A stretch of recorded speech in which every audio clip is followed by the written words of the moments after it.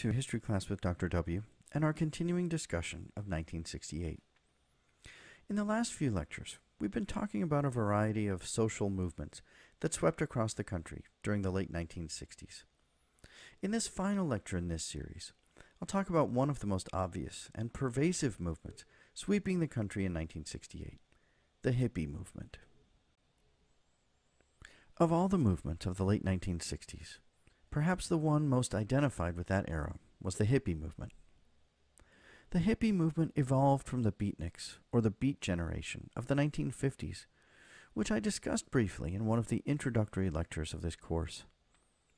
The beats represented a counterculture in the 1950s, exemplified by beat poets like Allen Ginsberg, who rejected capitalism, consumption, war, government, and many other fixtures of mainstream culture in the 1950s. The Beats preached individual freedom and endorsed travel and movement, freedom of belief and expression, and communing with nature. The hippies of the 1960s built upon that foundation, but the movement became much wider spread as the baby boom generation grew into young adulthood by the mid-1960s. While there were always hippies of some kind, the national media began to identify a bona fide movement by 1965, originating in the Haight-Ashbury district in San Francisco and spreading from there to other parts of the country. The hippies incorporated many of the groups I've described in other parts of this lecture and the course, and many young people in America embraced at least some of their beliefs and methods.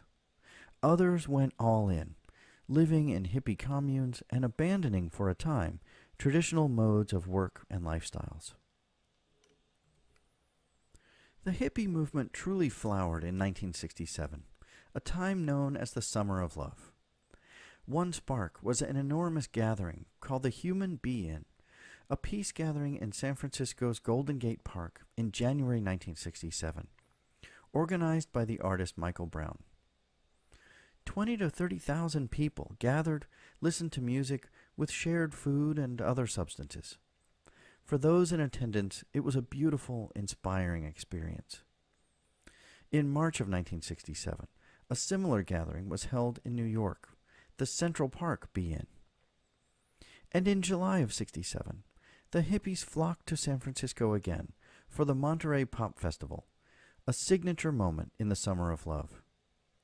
The festival, a precursor to Woodstock, which was held 2 years later, featured bands like the Grateful Dead, Jefferson Airplane, Jimi Hendrix, and Janis Joplin, all of whom embraced hedonism, drug use, and preached the hippie lifestyle. The Grateful Dead and several others of these groups actually lived in a commune in Haight-Ashbury for a time. That summer, Scott McKenzie's song San Francisco was a huge hit, including the line, "If you're going to San Francisco, make sure to wear flowers in your hair." And thousands of people did flock to San Francisco with flowers in their hair, leading to the nickname Flower Children. Hippies came to be connected with a certain sound in 1968, and a number of bands were of particular appeal. In addition to the bands I just mentioned, hippies were drawn to Simon and Garfunkel, Crosby, Stills and Nash, Neil Young, Creedence Clearwater Revival, Joni Mitchell, and Bob Dylan and the band. I'll discuss the music of 1968 and many of these groups in much more detail in a future lecture. The hippie movement was featured in Time magazine in its July 7, 1967 issue, which in part described the movement this way. Do your own thing, wherever you have to do it and whenever you want. Drop out. Leave society as you have known it. Leave it utterly. Blow the mind of every straight person you can reach. Turn them on, if not to drugs, then to beauty, love, honest fun. There was much positive in the hippie movement, notably its focus on peace and love as opposed to violence and war. In San Francisco, the hippies also became associated with the Diggers, a group of actors from San Francisco, including Abby Hoffman. They were based on a 17th century English free land movement that preached the end of money and property. They established a grocery store in the Haight-Ashbury district that gave out food to anyone in need. Hippie clothing and dress has become closely linked to how we remember the 1960s today. Hippies typically wore long hair, flowered or tie-dyed clothing, bell-bottom blue jeans, headbands, and beads. Hippie men often had long hair and beards and generally seemed unkempt. Women sometimes wore long, loose-fitting dresses in tie-dyed or other brightly colored patterns. Accessories included beads, belts, vests, sandals, flowers, headbands, pins, and knitted or crocheted bags and backpacks to carry their belongings. The appearance of the hippies created much backlash among older and more conservative Americans. Ronald Reagan famously once described a hippie as, quote, someone who dresses like Tarzan, has hair like Jane, and smells like Cheetah. Too much of the kind of things that the hippies embraced sometimes created problems.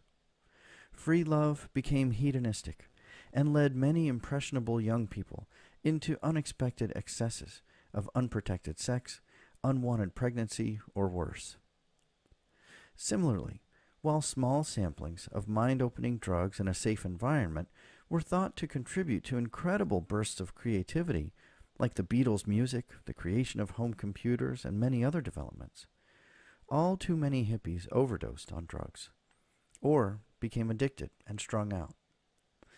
A bit of freedom and communing with nature is good for anyone, but abandoning education, family, jobs, and income led many hippies to poverty and homelessness. The mantra of sex, drugs, and rock and roll conjures up images of a fun, freewheeling, peaceful, and creative era, and much of that is true. However, the excesses of the hippie movement led many young people of 1968 down paths that led to despair and poverty.